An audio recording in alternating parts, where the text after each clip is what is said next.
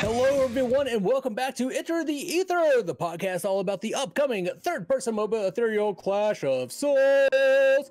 I am your host, the one and only Mangoose. Joining me, as always, is my friend, co-host, and all-around swell guy, JellyKnees. How you doing, Jelly?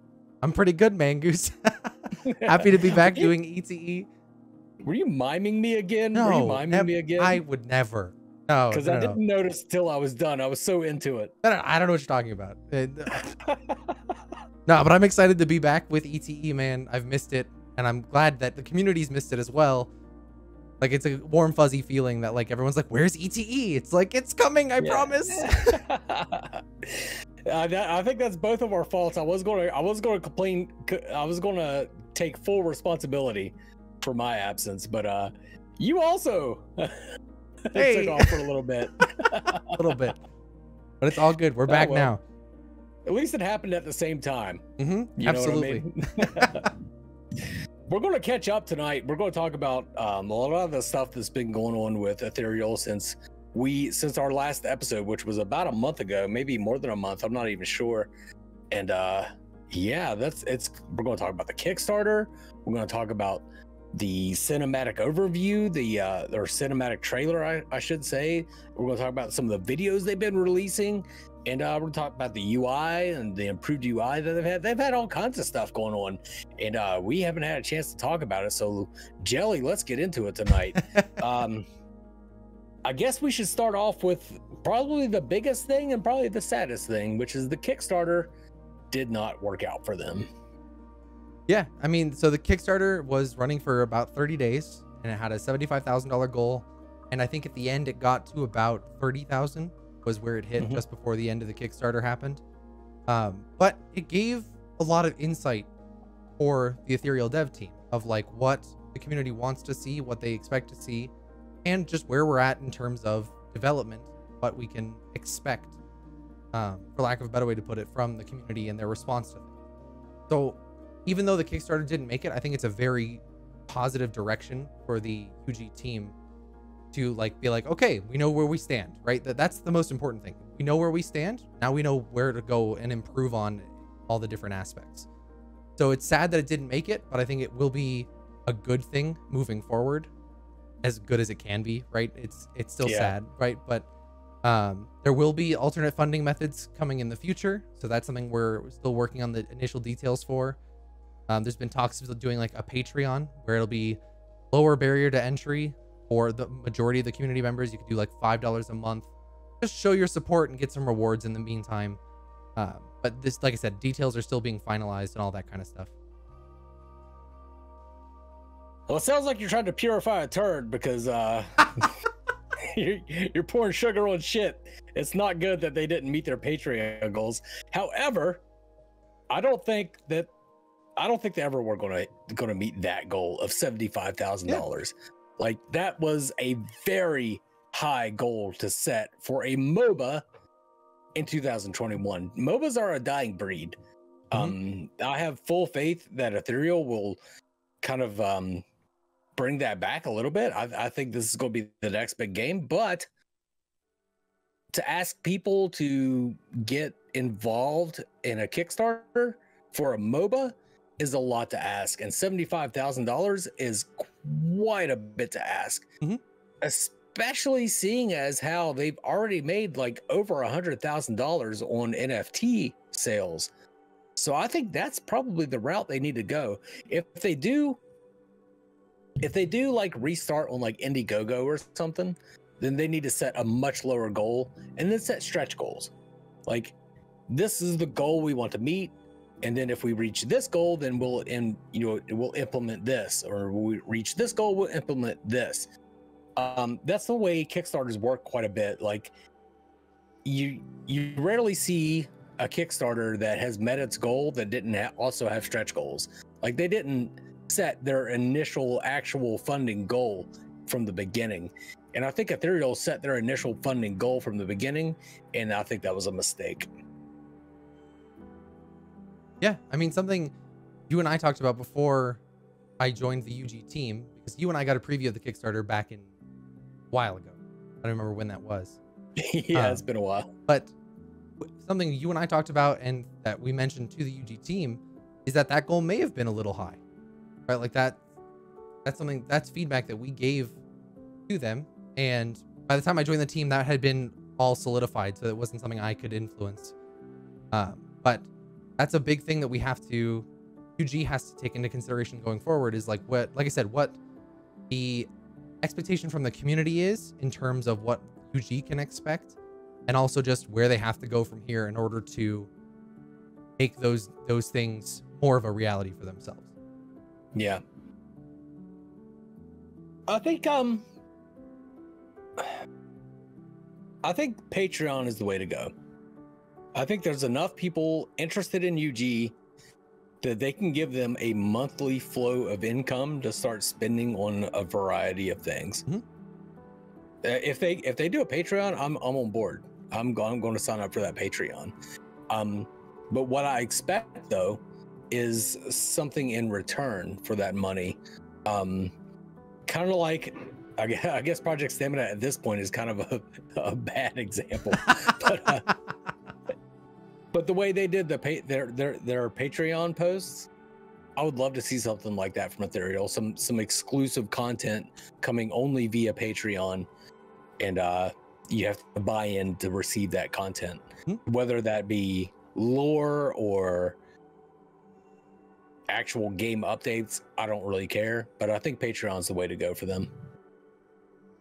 Yeah, like I said, it's something we're definitely looking into is Patreon. That's kind of the one that I think I prefer the most, as for a plethora of reasons. But I think exactly like you said, it's something that the community can have more direct instance in, right? We can do posts over time, make them exclusive. Something we're looking into as well is doing cumulative rewards. So even if you, Mangoose, come in at $5 a month, right? If you, over the course of the time you've backed whatever we go with, you've backed a total of $20, you get certain rewards for meeting that $20 cumulative goal, rather than just your individual $5 monthly goal. Trying to offer more incentives to doing that, even though it's got a lower barrier to entry for a lot of community members. I think that's a great idea. Because it feels bad that somebody that can contribute $15 a month gets more than somebody that contributes $5 a month, even though that person that's been contributing $5 a month has been doing so for much longer. You know what I mean? Everybody has a different financial situation. Sometimes you can afford $15 a month. Sometimes you can afford $5 a month. Yeah. And I would really love to see the $5 a month people rewarded for their loyalty. Yeah, I definitely think that that's something I have not seen other companies doing in terms of those cumulative rewards. That's something I really want to do for the Ethereal community. Being someone that came from the Ethereal community, that would be such a thing for me that I would have been like, that's rad, right? I can do $5 a month and slowly earn those bigger rewards that I can't afford to do in a lump sum. I think that's just a great option for the community. It's like playing a free to play game and only accumulating in-game rewards, sort of thing. But yeah, I mean, so unless you had anything else on the Kickstarter or the future for that, I want to get on to the gameplays, Mangoose. No, that's it. Let's get on to the gameplays. Go for it, Jelly. So we started out with the Talos gameplay, then we did Dante and Leah, I believe, so far. The Talos gameplay came out alongside the cinematic, and the Talos gameplay, no sugarcoating here, got a lot of constructive criticism from the community. And it was a good thing to see, right? It shows the community that the game is playable, right? That we had a game playable, full kits, the whole 9 yards, right? But there's still a lot of work to go. It's still a pre-alpha build. I know you've played it, Mangoose, right? But the abilities are there. The general animations are there, even though those need some work once the mocap suits come in. But all in all, it's a playable game.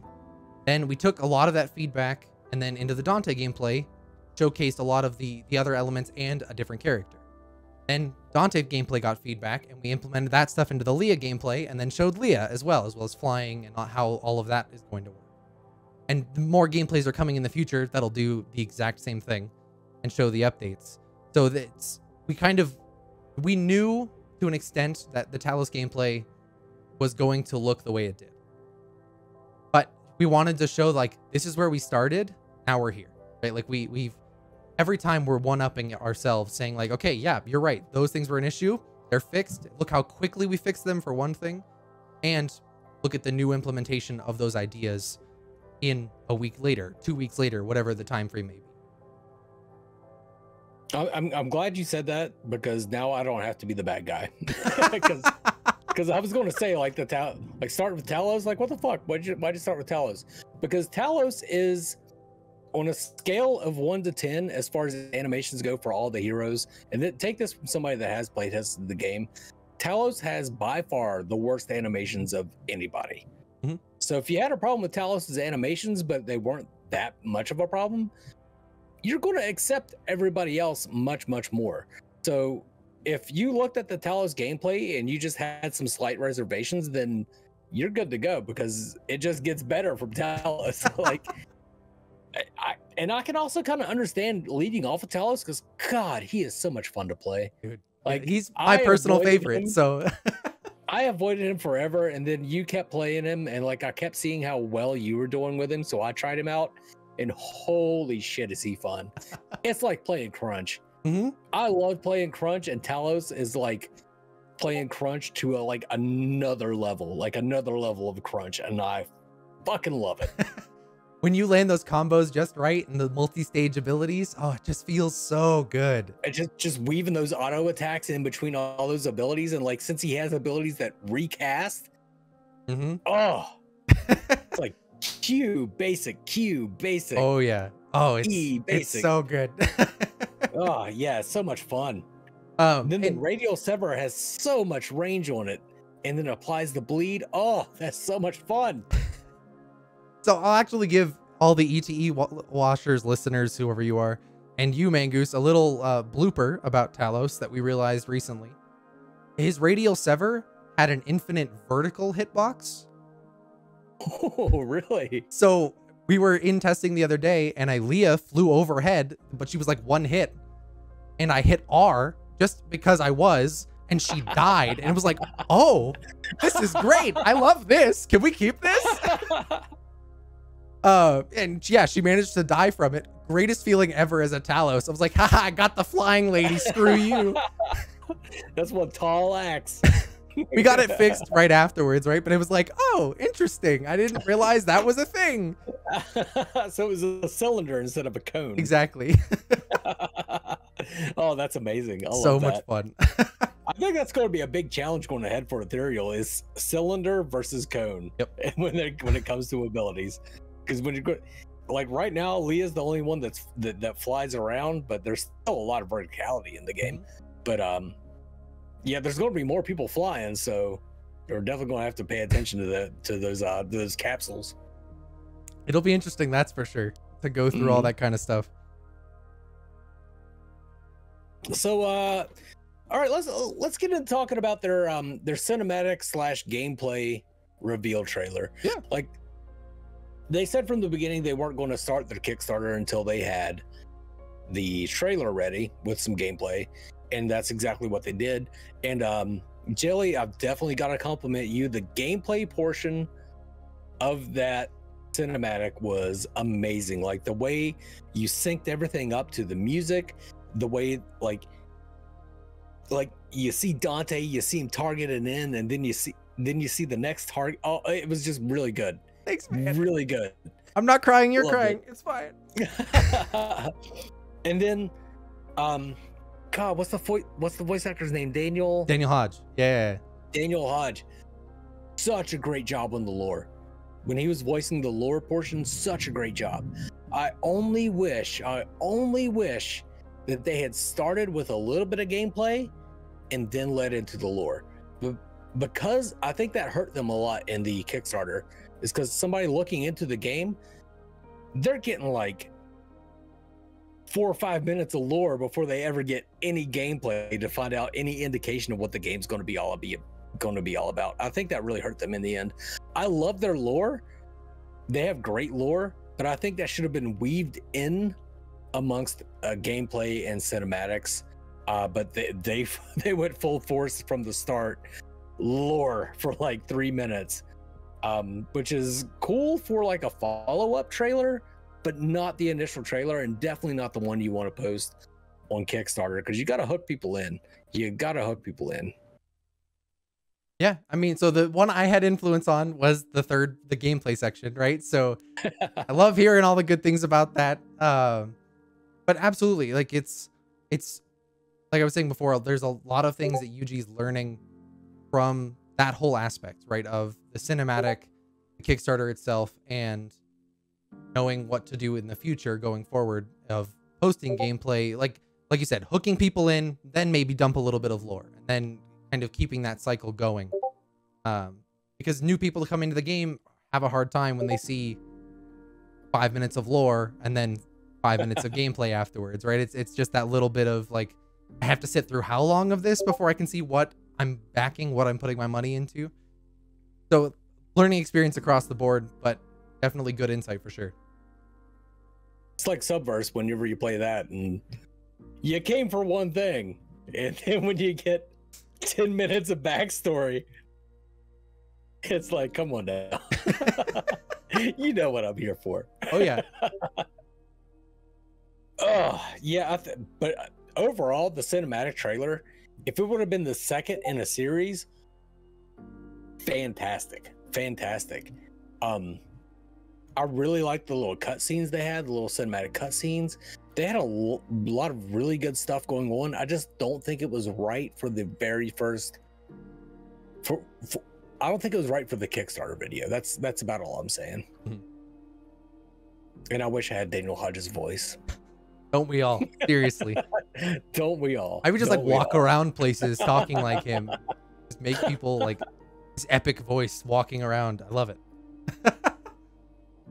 Do you want to get into the UI improvements? Yeah. So the UI got basically completely overhauled.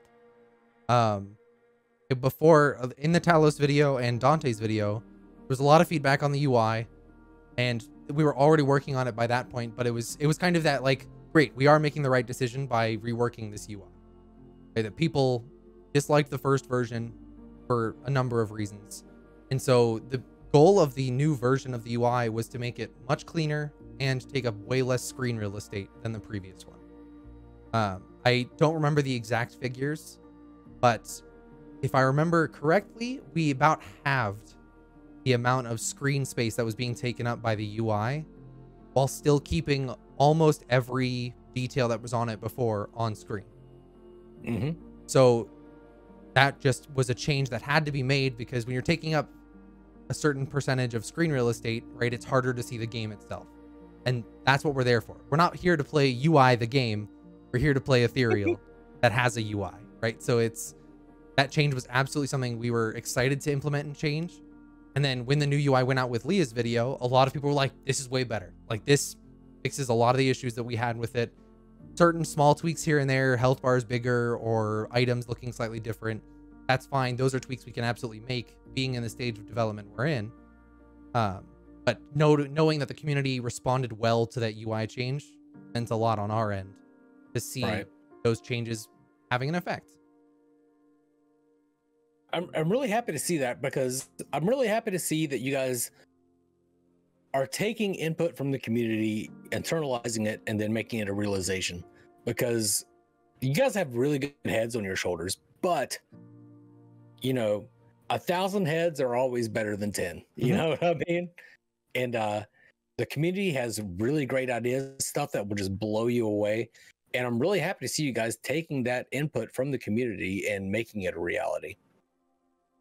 Yeah, that's something that being as part of the marketing team, I look at almost every comment on every YouTube video. I look at any post, Facebook, Reddit, Instagram, the whole 9 yards. I'm looking at the comments of like, what are these people saying? What is the like outlier thing that they really want changed? Something we did internally was we actually created a Excel sheet and ranked each like comment or criticism about things, and like based on percentage went, okay, this is the thing that has the biggest thing, let's work on that first. This is the next biggest thing, let's work on that next. Like truly ranking these in terms of importance for the community, and then going down the line of implementing those fixes and changes. Right. Is that your official job title? Is just as marketing? Yes. Because I think of you as everything but coding. That's what I think of you as. I mean, I don't think that's my everything but coding is my official job title, but whether or not that's what I do is a whole different story. Yeah, because I think you have a massive amount of input in the game. That makes me really happy because you are a gamer's gamer. You fully commit to the games that you participate in. You're very good at gaming, whereas I am not very good at actual gaming. I'm just good at having a personality of being entertaining, I guess. And you are as well, but you're also just very good at the games you play. And I'm excited about what you're going to bring to the team as a UG member. I know you've been a UG member for a while now, but I don't know. I just feel like maybe it's the alcohol talking. But I feel like just giving you a good shout out because you have definitely had a positive impact on UG's development so far. Thanks, man. I appreciate it. I'm not crying. You're crying. It's fine. It's fine. But I guess what you could say is I'm a man of many tinfoil hats. So, but I Titans now that you're an inside man. I don't know. Somebody's got to step up and take over. Tinfoil Task Force needs a new leader. Dez, take that shit. Dez, you heard it. You've been nominated. Can't back down now. I think Sardi might be a better candidate for Tinfoil Titan. Oh, dude, Sardi's on top of it sometimes. Yeah. I'll be like dropping hints, and Sardi will be the first one in my Discord being like, "I figured it out." It's like, "Oh, dang, Sardi. Okay. Yeah, Sardi. Dez was the first to come to mind because I've been looking forward to playing some Streets of Rage with him, but yeah, Sardi. Oh, I said that's so weird. Okay, so I think is that about all we wanted to cover tonight, or was there some more stuff? I think that's everything. I mean, there's always so much stuff. Oh, mocap. We can talk about the mocap, and I can give a little more information on that. So go for it. We talked about that we're gonna have a mocap suit that'll help with a lot of those animations. We are updating some of the animations in the meantime to make them feel better overall, but they're not going to be perfected or polished to the fullest extent because we know this mocap suit's coming.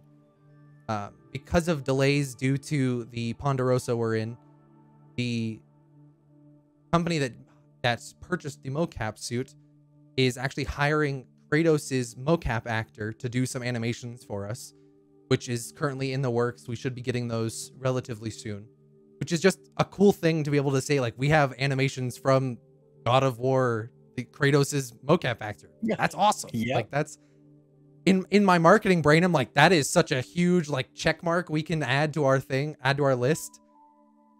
That is so worth the delay in getting the mocap suit. 100%. So worth it. 100%. Like, it's just one of those things.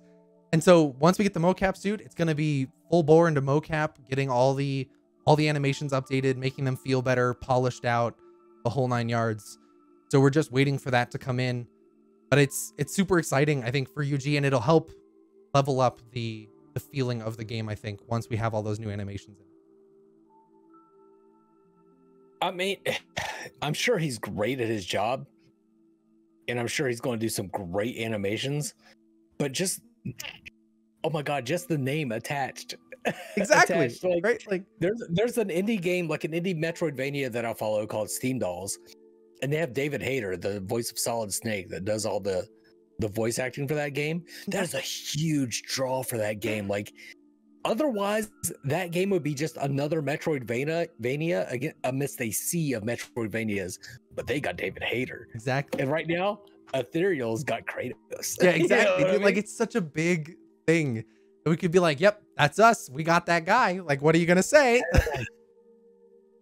Super, I think he'd be cool. good for Talos, not so great for Noxus. Well, you don't want a big muscly guy doing animation work for Noxus? What are you talking about?